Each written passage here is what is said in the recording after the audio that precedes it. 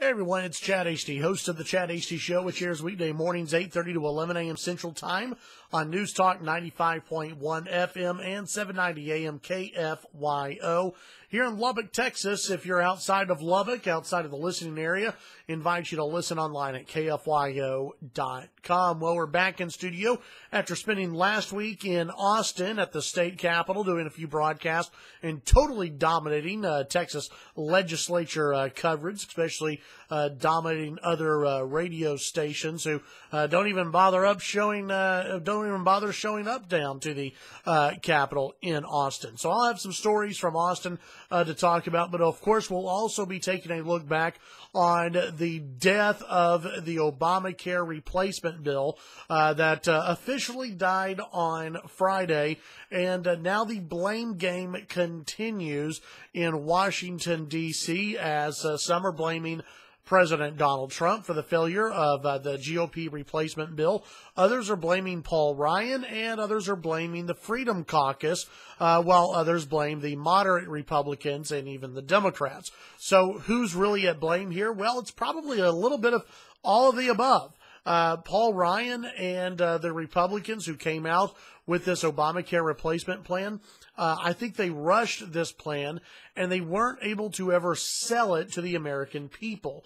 It wasn't something that was an easy sell. It wasn't something that they could boil down. If you have to have three different buckets in order to get a piece of legislation, one whole piece of legislation through, it's going to be difficult for people to understand what exactly you're doing when they just want one simple bill that will get rid of everything and completely flip the direction that healthcare premiums are going. So I think it was a little difficult for people to understand. I don't think that Paul Ryan and the Republicans sold it very well to the American people. I think I read one poll where only about 15% of people actually approved of the idea. There were 56% who were opposed, and about 20-something% that had no idea how they felt about the bill, which I think is actually a larger number of Americans that have no idea how they felt.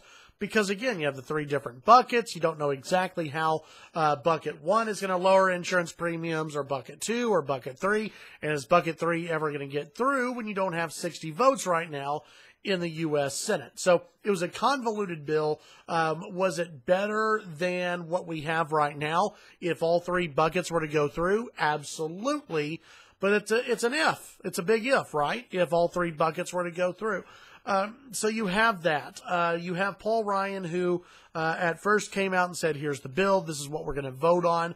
And he didn't seem to really want to negotiate with anybody. I think that was a mistake. Eventually, when he knew that there were not the votes in Congress, he knew he had to negotiate, but it was almost too late. They wanted to rush this thing out. President Trump is also to blame here. President Trump campaigned on winning. He campaigned on repealing Obamacare as soon as possible and putting into place a better system that will still cover all Americans. Now, remember this, conservatives. Donald Trump ran on still, yes, repealing Obamacare, but also putting into place a system that would cover everybody. Now, I'm not sure exactly how you do that, but that's what he ran on. This has never been a totally repeal type of president. He's never been that guy.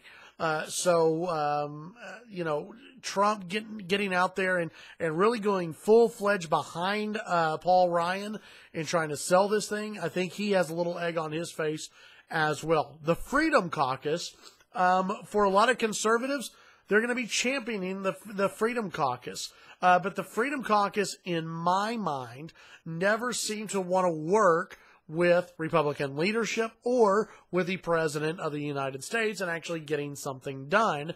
And Donald Trump calling out the Freedom Caucus, I think, will actually hurt the Freedom Caucus in the future.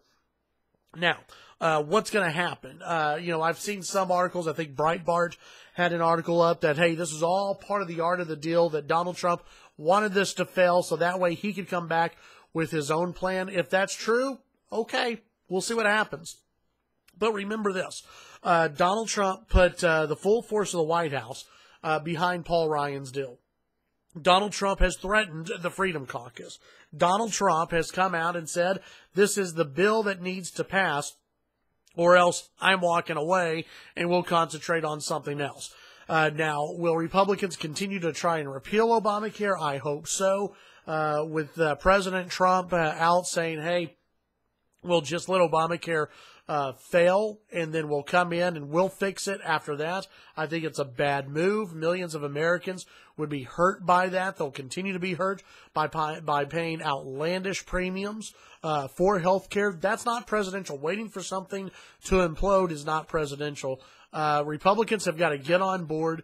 I agree with what Sean Hannity and others have said, that what should have happened at the very beginning is House Republicans and Senate Republicans get together in a room, hammer out the details, and then have one big rollout where we say, hey, this is the Obamacare replacement deal. This is what we're going to do.